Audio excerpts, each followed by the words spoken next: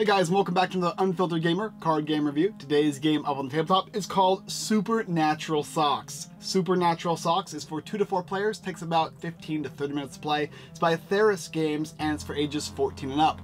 In Supernatural Socks, you're going to be trying to wash socks. But not only that, you need to wash pairs of socks to gain the most points. All while at the same time your opponents are going to be trying to stop you from washing your socks in pairs because you're going to be getting points that way. They're going to break your dryer or remove socks or put them into the lost sock area. It is that supernatural aspect of the game that makes you feel like, wow, that's where my lost socks went. And now I know, due to supernatural socks, where I've been losing all my socks. However, there are also mismatched socks in the game which are going to score you points as well. And you're going to be able to play dirty socks and underwear on people to try and mess them up. Not only that though, but there's also ghost cards, and these ghost cards can be beneficial as well as oppositional to your opponent. So you'll play them to make them lose socks, or you can play them to stop opponents from making your socks get lost. And whoever scores the most points, from 50 to 100 points, depending on what your term is, your goal is in the game, is going to win the game. Anyway, let me go ahead and show you what it looks like. Okay, so here are the contents for Supernatural Socks, and as you can see, there is a sock deck and a ghost deck, along with the lost pile of socks. You're going to take 7 off the top of the deck and just put it here.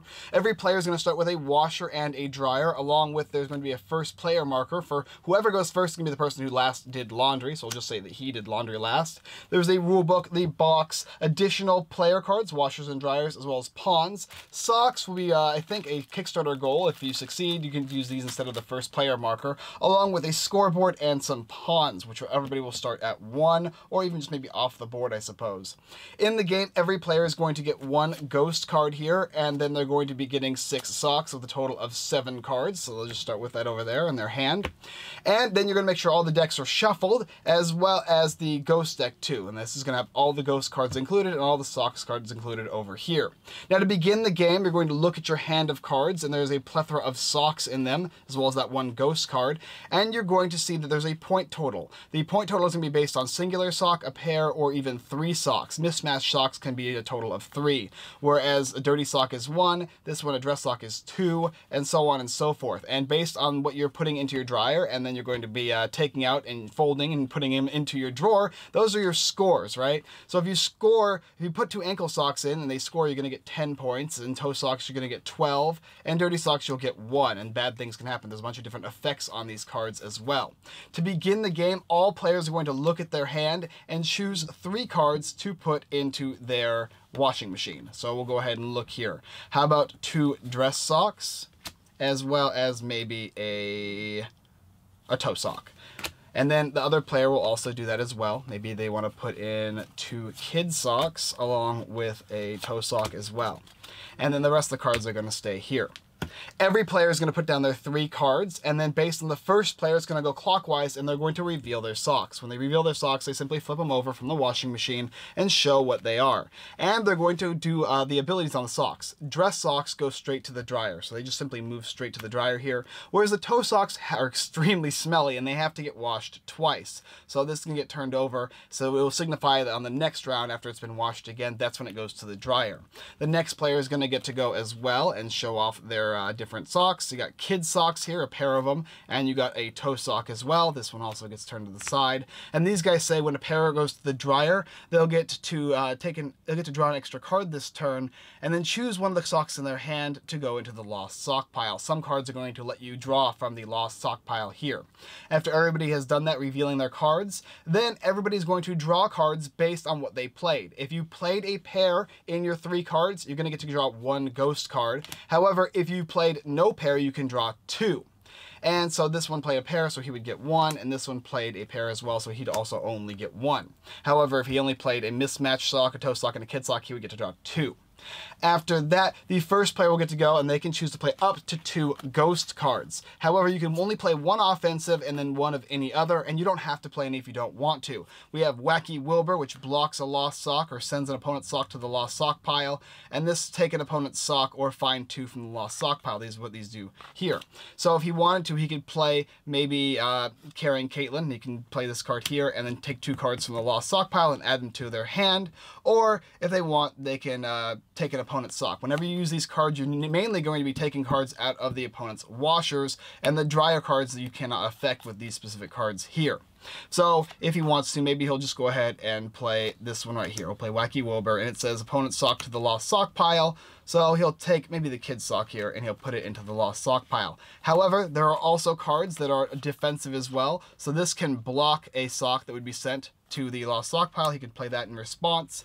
And you can play any card. You can play cards on your turn, or out of your turn, and no matter what. If somebody tries to do something to you, you can stop them. It doesn't count towards your limit of 2 cards, one offensive and one of any other. So after this player is done playing their card, they can choose to play another, provided it's not an offensive card. If they don't want to, they pass, and everybody else will get to play their ghost cards as well. After the ghost cards have been played, then you're going to move any socks from the washer that you can to the dryer. These ones were already there though because they're dress socks, but the kids' socks would then move and perform the ability. This one says, like I said before, you can draw an extra card here and then choose one of them and put it in the lost sock pile. So we'll put the kids' sock in here, and you obviously shuffle too whenever you place them in there. And then these cards would stay there. Any socks in the dryer already, basically these dress socks, would actually get moved out and put into the scoring area. So here you would see that if there was one of them that had been from here to outside, it would go 1. But because there's a pair, you get 6 points, and you would instantly score points. And let's say that's a white player. He'd move up to 6 points there. This player, obviously the socks went from the here to here, so they're still not going to be scored yet. But when they do, he would score 8 points if both of them made it through. Afterwards, everybody's going to draw 3 cards from the ghost deck, and the play would continue in a clockwise order, moving the first player marker to the next player. And this can be played with up to 4 players. There's a ton of different ghost cards in the deck that do different things. There's a defensive Dave that stops people from messing with your socks. And then there's a terrible Tony. This one will destroy a person's dryer for a turn, so that way these guys can't leave. And Wacky Wilbur, which I already showed you. And I think those are the main different cards that can be put in the deck. Whenever any of these decks run out, you're going to reshuffle them, and then you're going to be able to draw them once again. In the game, you're going to go up to either 50 to 100 points. You determine that number of points based on however long you want the game to last. And whoever gets to that point total first is going to be the winner of the game. Supernatural socks, provided everybody has gotten a turn. And that is the basic aspect of the game. There's a ton of different socks in the game that you'll go through. The toe socks need to be washed more than once. The dirty socks can be played in an opponent's dryer, sending all the stuff from the dryer back to the washer, and it also counts as only 1 point, but they can also be used as a card that matches with the mismatch sock. You've got tidy whiteys. You can place in an opponent's washer, and then one of their socks will get lost. You've got ankle socks, and these guys are pretty cool. They can select one of the top cards from the lost sock pile, put it into your hand, and so on and so forth. And you're just trying to score points, moving them from the dryer out. And as you place them out, you're going to be scoring all these points to move down the line. And that's the basic idea of how you play the game Supernatural Socks. So now for my review, as well as a couple caveats. The first caveat is terrible Tony. Whenever he breaks somebody's dryer, he's going to be able to obviously not allow that player to send any socks from the dryer into their drawer to score.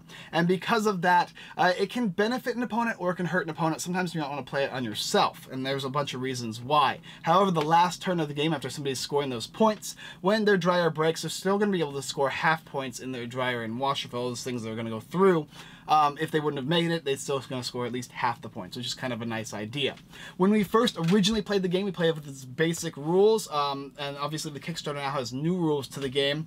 And with that being said, we didn't much care for the game based on the original rules of the game, because the last turn involved terrible Tony always, no matter what was going to pop up, and we kind of knew what was going to happen and who was going to get messed over, and that obviously affected the game. And most of the time, it just affected the game in where somebody's either going to choose whether or not they're guaranteeing to win and screwing somebody else over, or if they're losing no matter what, they would just choose who won the game. But now with the point totals that's been improved from 50 to 100 points, that changes the game, as well as the socks being shuffled and remade into a new deck. That makes that problem go away, which is very, very nice. The point totals, which is also kind of an aspect of the game that gave it that additional thing that push the game into more of a challenging aspect, and I like that aspect of the game. I also love the theme of the game and the art of the game. The theme of the game is about lost socks and wondering where all those lost socks have been going from your washing machine through your dryer into your drawer. I always seem to lose socks, and I think a lot of people obviously lose socks as well, which is kind of bringing up the theme of that game. And now you know why. Spectral beings are causing a lot of mischief, removing your socks. So that is a really cool theme with the game. I think that's what brings this game up to my enjoyable list. I think that's really what gave it that that oomph to be like a game that was like, yeah, I kind of like this game. I like the theme of it, and it kind of comes through when you're playing the game. The ghosts are cool. There's not a very large differentiation between the ghosts, so maybe there'll be some Kickstarter exclusives that will change that, but there's about 4 or 5 of them, and they can be used offensively and defensively in certain ways. Wacky Wilbur has 2, as well as the Caring Caitlin has 2 abilities as well, and you can choose to use those how you want.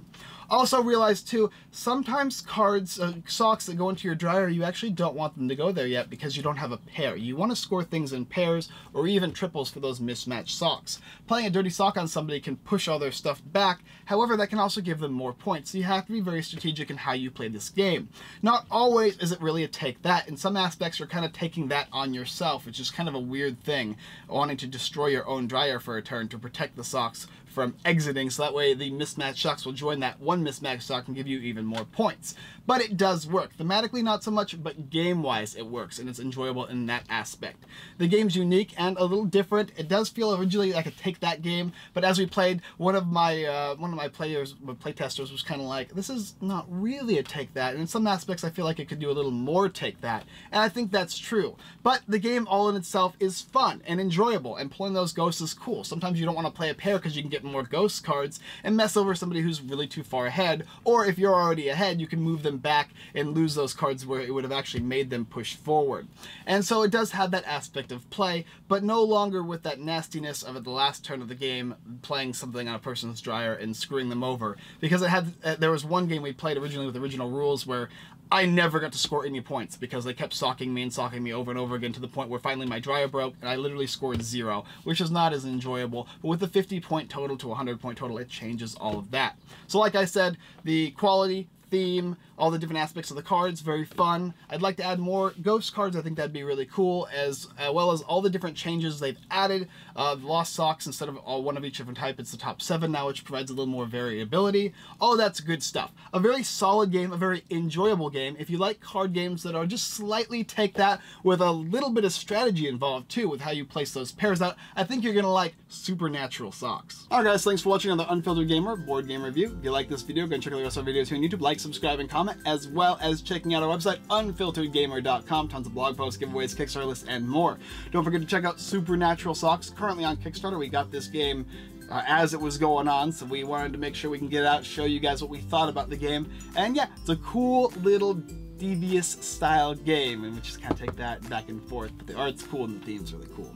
Anyway, you can go ahead and check out the rest of our buddies there at everythingboardgames.com. Tons of giveaways and all that kind of stuff, even more than my own site, as well as the Giveaway Geek and our buddy Ferdinand, the Cardboard Stacker. He's always got some great tutorials coming out. Alright guys, well that's all I got for this one, and I look forward to seeing you next time.